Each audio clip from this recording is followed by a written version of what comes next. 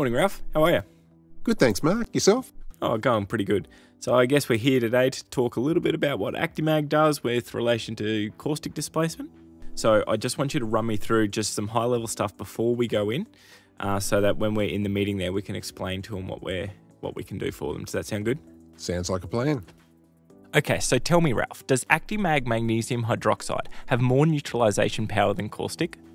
Yeah, well, it is interesting. 600 mils of ACTI-Mag is equivalent to 1 litre of 50% caustic. So that would make it a strong alkali. So if MHL is a strong alkali, then why isn't it classed as a DG or a hazardous good? Caustic is a strong alkali, as is MHL, but caustic sits at a pH of 14. The difference with MHL is it sits at about a pH of 10.3, and that just seems a little bit contrary, but that's it. Yeah, now I'm confused. How can ACTI-Mag be a stronger alkali than caustic, but only have a pH of 10.3 versus 14? That makes no sense to me at all. Can you please explain that a bit? Well, thanks, Mark. I thought you'd never ask. In order for me to explain, we're going to have to get into a little bit of simple chemistry. So mind the step on. I think we'll just have to get into that. Please do, but this is getting really confusing. Please take me through this slowly. Okay, stay with me. I'll try my best. Caustic is a strong alkali because all the alkalinity value in it is fully soluble and therefore it is expressed immediately, and that's why it sits at pH 14. It's a bit like a sugar hit. It's fully available and you get that burst of energy and you've got it. I like to think of it, caustic, as the high GI alkali. It really all comes out at once. Okay, hold on a minute. I don't get this GI stuff. Glycemic index, or GI, is a measure of the rate at which energy is released from a foodstuff when you eat it. It's not the same as the calorific value. Two foodstuffs can have exactly the same calorific value. One may be low GI, one is high GI. High GI is something like sugar, which is immediately released as energy to your body. Something that is low GI is like a whole grain food that is slow to break down, but ultimately gives the same energy. So high GI, quickly released, quickly available. Low GI is slow release, slowly available, but the low GI food may have exactly the same calorific value or even greater than the high GI food, but it's not expressed immediately. You won't get that burst of energy out of it. Wait, where are we going here? I'm both confused and getting hungry with all this talk of food. Well, be patient, we are getting there. ACTI-Mag is a slurry-based alkali, which means most of the alkali value is sitting in the solids in the 60% slurry. So it's 60% slurry in water. Only a small amount of that is actually soluble. When you've got a 60% slurry of MHL, there's about 900 grams of magnesium hydroxide solids present. Only a very, very small fraction of that, about 0.0122 grams per litre of that versus the 900 grams per litre, is actually soluble when you're looking at that material. That means that only a very small fraction is soluble and only a very small fraction is available to react immediately. So therefore, it is a low GI alkali. Now you really must be having me on here, Ralph. How can that stuff be stronger than 50% caustic? Let's get back to the GI and calorific value. Caustic is both high GI and high calorific value, if you're thinking of it in terms of energy, but it's really okay in terms of alkalinity. Okay, MHL is both a high calorific value, if you like, a high neutralisation value alkali, but it is low GI in the sense that it has got very slow release. Because the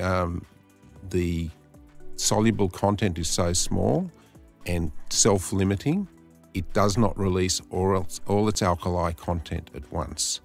Only once you start mopping that material up does it further release to release the rest of the alkali. Okay, I think I'm actually starting to get it. But what's the story with ACTI-Mag? I've heard people say it's different and better. Could you explain that a bit more for me? Yes, ACTI-Mag is different because of the way we make it and particularly the way we make the raw material, the MgO, from which we hydrate the MgO, the magnesium oxide, to make the magnesium hydroxide. Calix's main technology is a calcination process that makes very high surface area calcined minerals, MgO from magnesite in this case. Generic or more generic calcination processes don't make a fine or a high surface area material because of the way they actually calcine it. They start with a large particle size and try and calcine through the core, the whole particle. We start with a very fine ground particle and then we calcine it very quickly, heat it very quickly. It releases CO2 to convert the magnesite into MgO. That MgO that we make has a very high surface area. All the pores in that particle where the CO2 is released when we calcine it, those pores are retained and actually baked in and frozen into the MgO that we make. So you get a very, very high surface area MgO. That has implications when you hydrate it through to the MHL, that you've got a higher surface area MHL, which is therefore more reactive. The MgO that we make has a surface area of around about 250 to 300 square metres per gram. Get your head around that. Generic MgO has a surface area of between 30 and 60 square metres per gram. So we've got a far higher surface area, up to 10 times that of a commodity grade MgO. So that has quite big implications when we make the MHL from the MgO that we produce. Okay, so hold on a bit. That's like football fields of surface area per gram. That is unbelievable. Surely you're trying to put one over me again. Even if it is true, which I doubt, why does that even matter? You're right, we are talking about football fields, as I said before. Here I'm showing you a picture of an electron micrograph of an MgO particle that we make. And you'll see on this photo very, very fine pores. They are pores at a molecular scale, and each of those pores represent where the CO2 has been driven off. It's like coral or like a honeycomb. It's very, very high surface area, lots of pores, lots of pock marks. So if you think of it, you get a very high surface area per weight of that material. Each of the pores is where that CO2 is released. Now, because the MgO is only sparingly soluble and hydrates very slowly, if you've got a low surface area, commodity grade MgO, you'll get a low surface area MHL particle when you hydrate it by adding water, converting that MgO particle to MHL. But when you've got a high surface area MgO, like the ACTI-Mag precursor that we make, you'll find that that surface area translates through to a high surface area MHL. Now remember, we were talking before about how sparingly soluble it is. If it's very sparingly soluble and you've got a low surface area, it's going to dissolve a lot slower, okay? When you've got a high surface area material like ours, it can dissolve a lot quicker, and it also, that high surface area makes it more reactive because there's more sites on the particle where things can react.